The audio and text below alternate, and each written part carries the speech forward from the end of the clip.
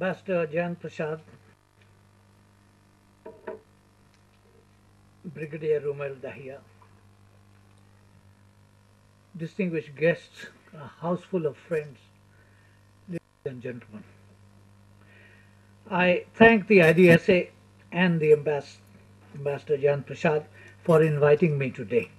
Over the years, these annual conferences of the Institute have shed useful light on questions of regional and global security. The list of participants include a good many experts who would speak authoritatively on various aspects of the theme of the conference and put forth different perspectives. I would therefore confine myself to a backdrop that might help understand better the context and the challenges emanating from it. Periods of turmoil and unexplained happenings are often depicted as a spectre, an impending danger. Such a spectre today seems to haunt all those who look at the region of Western Asia and North Africa. The apprehensions emanate from a dangerous mix of realpolitik and professed ideology that challenges the status quo in the region and has become a threat to regional and world peace. 2 years back, the world observed the centenary of the First World War. It was described by a historian as the first calamity of the 20th century, the calamity from which all other calamities sprang. One dimension of it was the Sykes-Picot Agreement of May 1916 that, together with the San Remo Arrangement of April 1919, brought into existence most of the modern state system in West Asia. In 1945, it acquired its own sub-regional system in the shape of the Arab League. It is this edifice of post-World War I states and of newly induced nationalisms that now seems to be unraveling. Analysts of the future would record the years 1948, 1967, 2003 and 2010-11 as turning points in the modern history of West Asian lands. The first inducted Israel into the region. The second and its aftermath put an end to political Arabism. The third marked the destruction of Iraq and its resulting immediate and remote consequences. And the fourth signaled the commencement of the so-called Arab Spring or Arab turbulence that shook the authoritarian order. The new states in the region, with the exception of Egypt, lacked historical legitimacy and needed to create a national sentiment to reinforce the existing tribal, often fragmented, ties of cohesion within their territorial jurisdiction. This local patriotism was thought to be combined with amorphous and romantic sentiments of pan-Arabism, some of which were reflected in the 1945 Charter of the Arab League. Neither could develop an ideological underpinning that would bring forth widespread public commitment except as a formality. This was furthered by the fragility of the institutions of the new states. These were patriarchal, authoritarian, and hegemonic, and evoked fear of the state rather than a commitment to its objectives and ideals. Thus, the domestic impulse for social cohesion were insufficiently offered and did not accommodate diversity in sufficient measure and were susceptible to external pressure. This found its reflection in all aspects of governance, which remained essentially non-participatory. The socio-economic backdrop, too, was not conducive to stability and social peace. Some years earlier, three successive UNDP Arab Human Development Reports highlighted the shortcomings of knowledge, freedom, and gender. The Davos Economic Forum reports on Arab competitiveness put the focus on the implications of population growth and youth unemployment and on the need for education and skill development to bring about a shift away from total dependence on rentier economy. Pervasive rural poverty aggravated the situation. As a consequence of the erosion of the legitimacy of the broadly secular nation state and the ideological vacuum created by it, various versions of Islamist solutions were presented as indigenous, more authentic, and viable alternatives. Nor is this an altogether novel recipe, since religion or religious symbolism as a motivating force have been used in many societies for different purposes throughout history. Sociologists have dwelt on it at some length, and making a distinction between different kinds of politics and different senses of religion have sought to develop a typology to classify these into 1. Politically relevant religious action, 2. Religiously conditioned political action, 3. Religiously relevant political action, and 4. Politically conditioned religious action. Apart from the use and misuse of this instrumentality currently underway by many extremist groups, a few examples from the recent past can be cited. In the wake of the Egyptian defeat in the 1967 war, a perception took root that the Arabs have turned away from God and God has turned away from them. And this induced the government of Egypt to distribute in the armed forces booklets explaining the meaning of jihad. A similar step was taken by Iraq after its defeat in the 1990 Kuwait War and was visibly reflected in the new Iraqi flag. This was reinforced in subsequent years preceding the 2003 US-led invasion. In both instances, the purpose was empowerment. In both, subsequent developments were to show the longer-term consequences.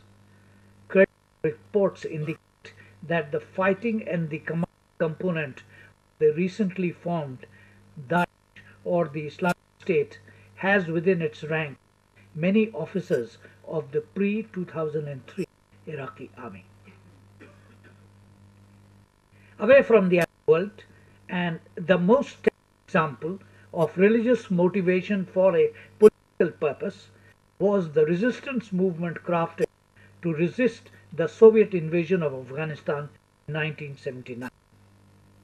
The United States, several Arab states led by Saudi Arabia, and Pakistan implemented this successfully and in the process gave birth first to the Afghan Mujahideen and subsequently to Al-Qaeda. The external happenings of the past left their mark on Arab societies. The process varied from country to country in response to a multiplicity of impulses. A common thread, a sense of distress and a quest for a logical refuge.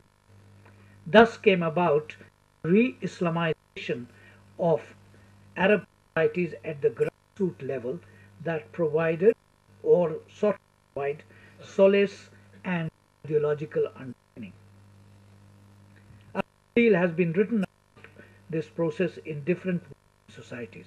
It has ranged from anti-imperialist sentiments and socio-economic concerns to a re-emphasis on family values and cultural authenticity and has covered a broad spectrum ranging from traditional segments to the youth, professional classes, and the academia. The new channel of communication through the internet and social media the momentum. The latter also had its limitations and was not uniformly productive. One scholar has called it cyber utopianism. Despite the backdrop of an emergent social reality, the Arab turbulence of 2010-2011 was quintessentially a non-religious secular phenomena that took shape of a leaderless mass movement seeking dignity, empowerment, political citizenship, social justice, and taking back the state and its institutions, rulers and their cronies. Its slogans, interestingly enough, did not resort to calls for Arab unity or advocate Islam as the solution. Its most dramatic impact was the abandonment of the fear of the security apparatus of the state. At the same time, it was not united or harmonious and soon gave way to sectional interest. Uncontrolled rage did not help matters.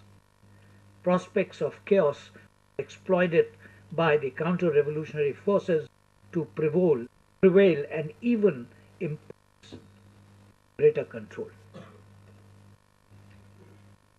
Why did this happen?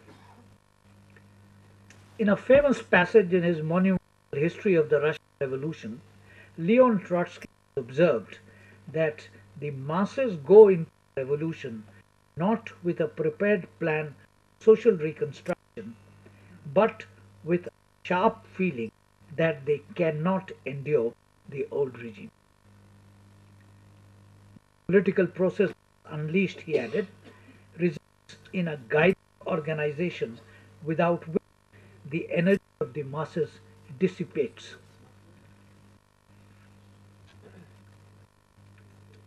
Record shows that in the case of countries affected by the Arab turbulence, the emergence of such a guiding organization happened belatedly and inadequately.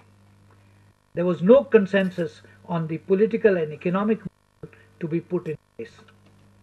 It was a tale of three battles rolled into one: people against regimes, people against people, and regimes against other regimes.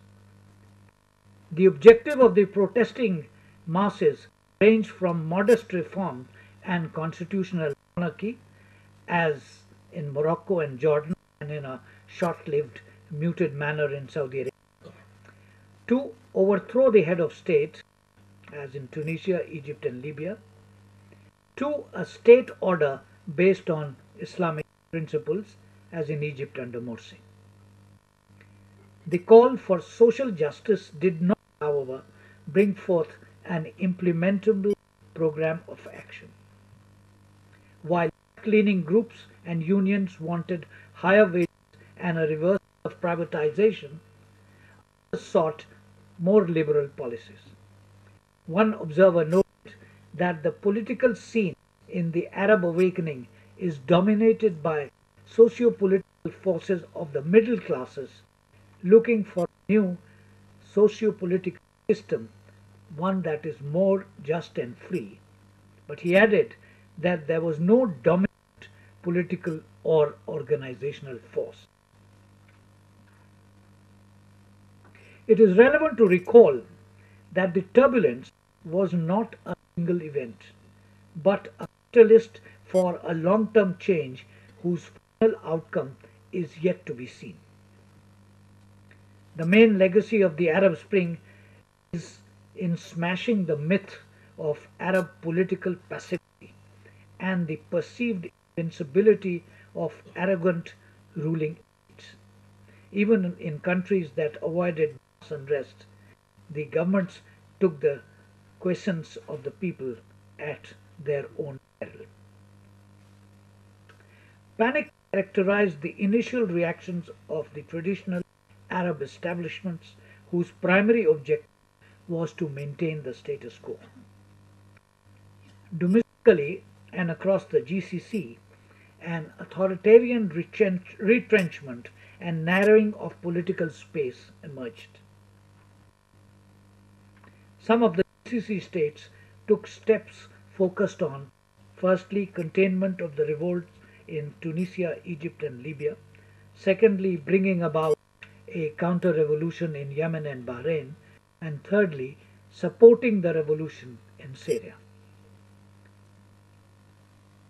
French scholar Jean-Pierre Filiu has ascribed these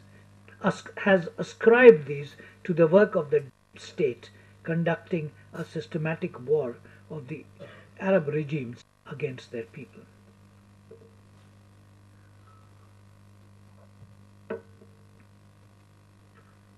Some questions arise. What were the principal characteristics of the authoritarian systems that were challenged by the 2 years of Arab turbulence?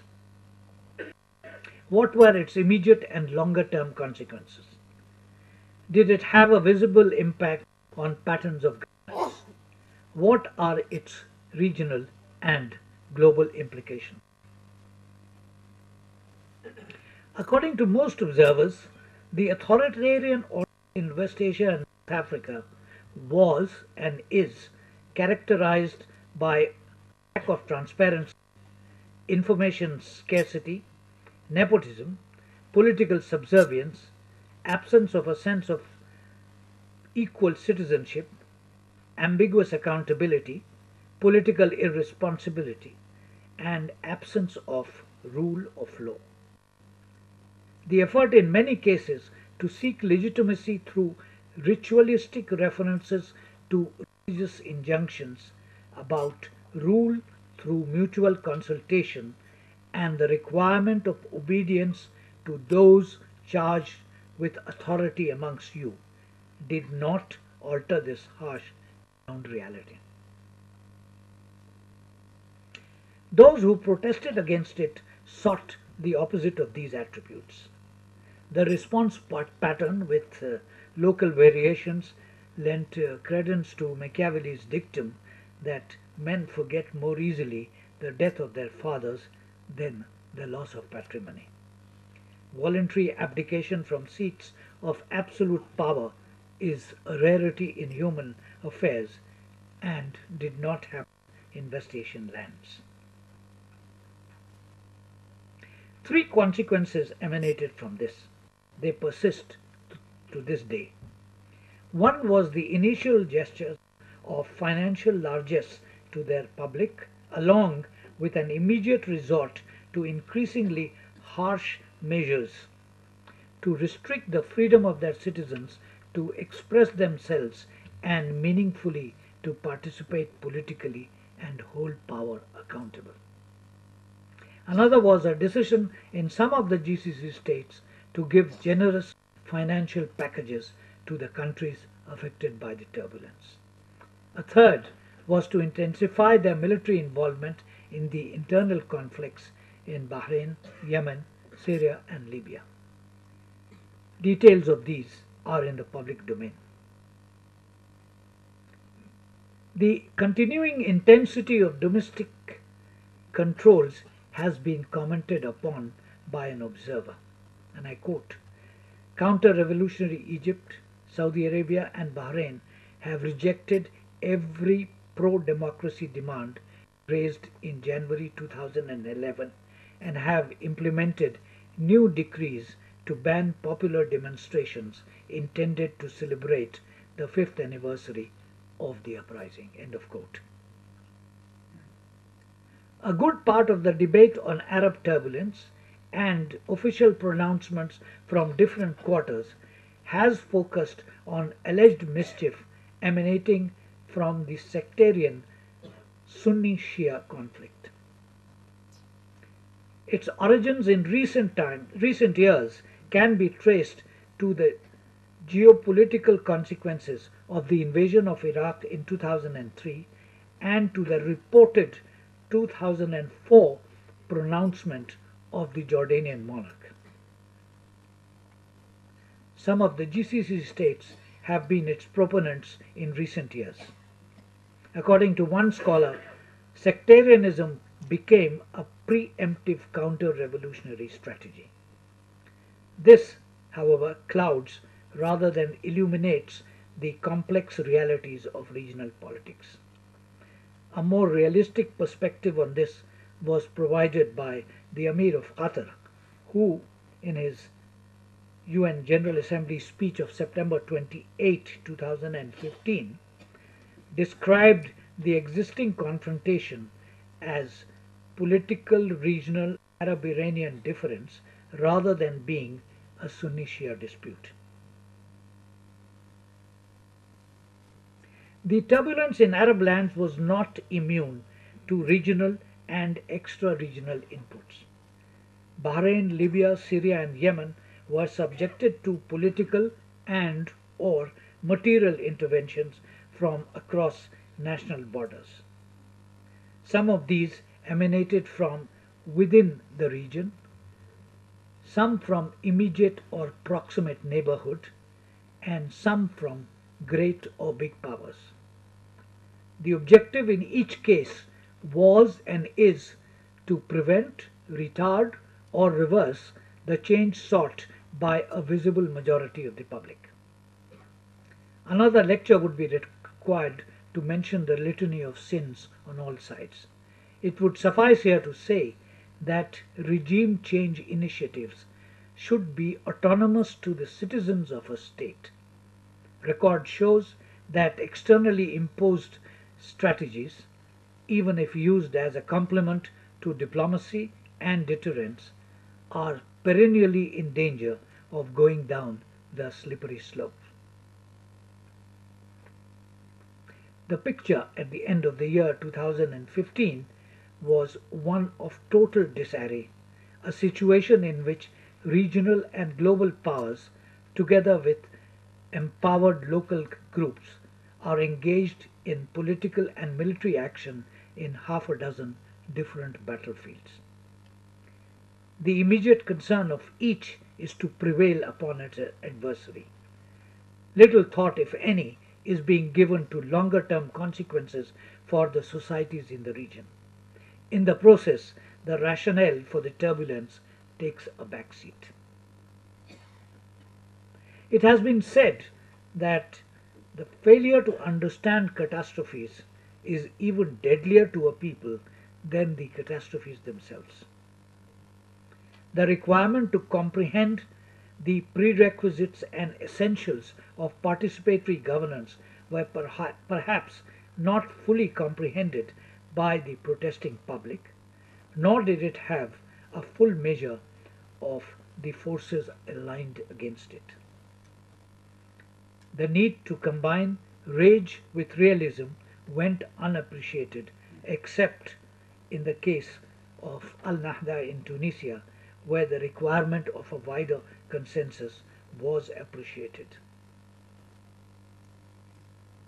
With the exception of Egypt, the primary and primordial identity of the Arab lands of the former Ottoman Empire was essentially tribal with some regional attributes. As independent entities, no organic changes were brought about in their internal tribal structures. Instead, the tribal hierarchies were integrated in the new political structures deliberately by domestic and external forces that, despite protestations to the contrary, ended up being authoritarian. This deprived them of a mass base and genuine public participation through political institutions.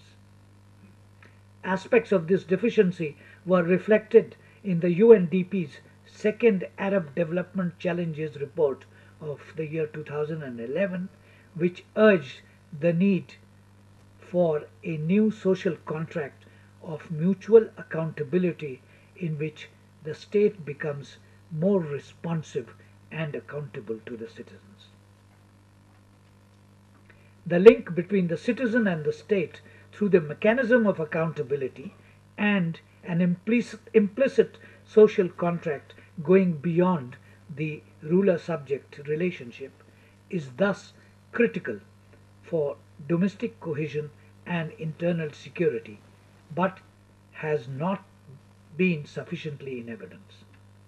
An analysis of the states of West Asia some years back identified amongst its characteristics the politics of limited association and of an essentially broad urban middle class base in which coercion or co-option into the state structures rather than in a durable resilience of the system whose legitimacy is based on full participation of the people in the body politic. Decades earlier, the Moroccan historian Abdullah Laroe had spelt out the requirement, and I quote, "The democratic principle means that no one in society possesses the political truth, that this truth will only gradually take shape through the procedures of discussion and successive elections." End of quote. The failure to imbibe and implement this in sufficient measure is thus central to the crises that have afflicted the region. Jai Hind. Thank you.